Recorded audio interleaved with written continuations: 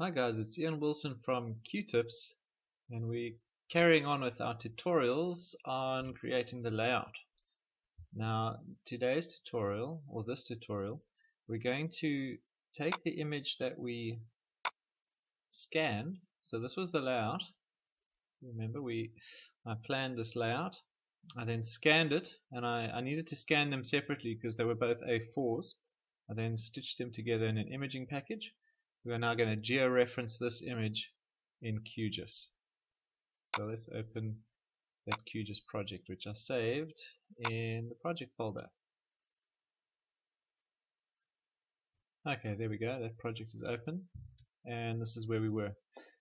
So we're going to georeference that image in QGIS, and we do that using a plugin, and we need to turn that on now. It's a core plugin, so it is packaged with QGIS, and we just need to go access it in the repository. So it has all the plugins, but if we select the installed option, it should be listed here. There we go. It's called the Georeferencer, and we just select it and close, and that'll then give us the option to access the Georeferencer. And I think it's under the Rasters.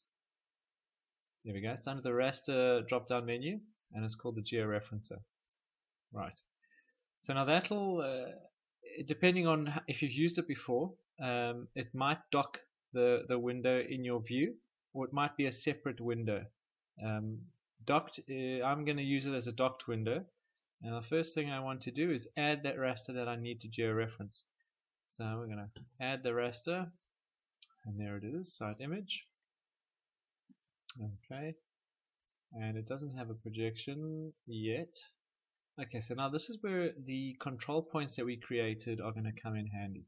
They are little dots here and really tiny dots. I hope they came through. They did come through, but they are very, very small dots on our scanned image. So what we'll do is use those to georeference. And just a nifty trick when you're using the georeferencer, you should try and use your snap settings. And those snapping options are under the settings menu. And we're going to use the advanced option. And we want to snap to the control points. If you select control points and set this at, well, you can set it at 20 if you like. And instead of map units, I'm going to say pixels. Now, I often choose pixels instead of map units because map units could be degrees or meters. And if I always just set it to pixels, whether it's 10 pixels or 20 pixels, it's quite a nice way to have a consistent snap. So I'm going to apply that and say OK. Then what we can do is start telling the program which control point belongs to the point versus the position on the raster. So we need to select it first on the raster. So I want to zoom in slightly to this first one, which we called A, and then we want to tell it to add a control point, and as near as you can to the center. Now what we can do is say select from map. Now with our snap settings set, we don't have to zoom in, we can just get to within 20 pixels and set that control point. Then zoom into the next one, top right here somewhere, there it is. Same thing again, add a control point as close as you can to the middle, select from map, there's our control point there. Okay, so now we've done 2. And bottom left here, that's where it was. Okay, it still came through, which is good. Select from map.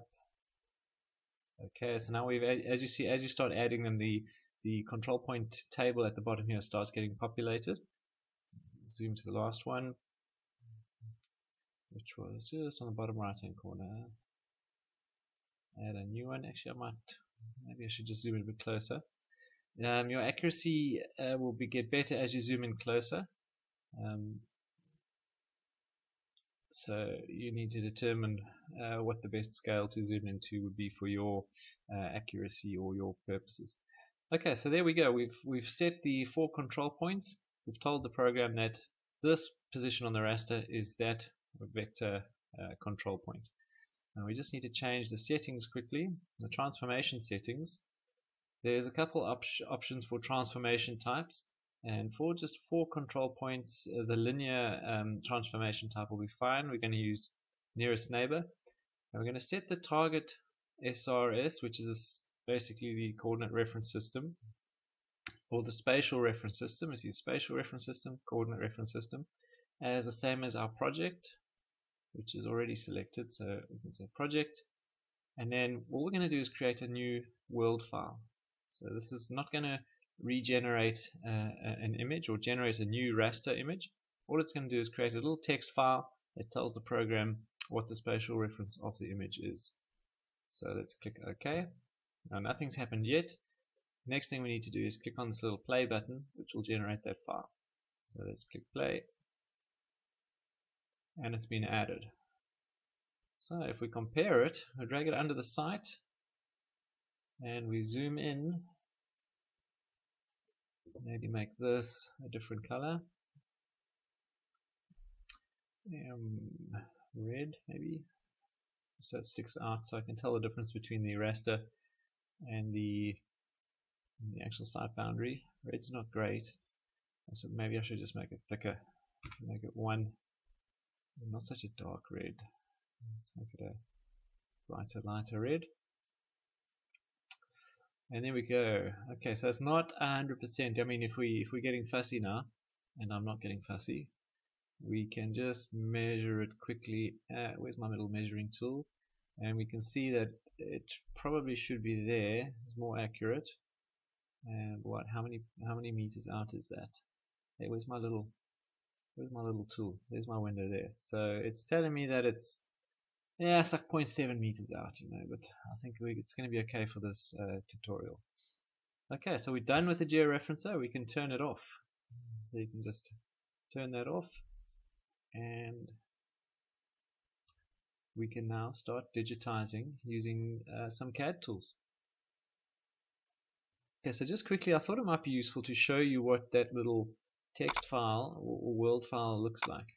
The program will always place it in the same folder as the image because they need to be read together.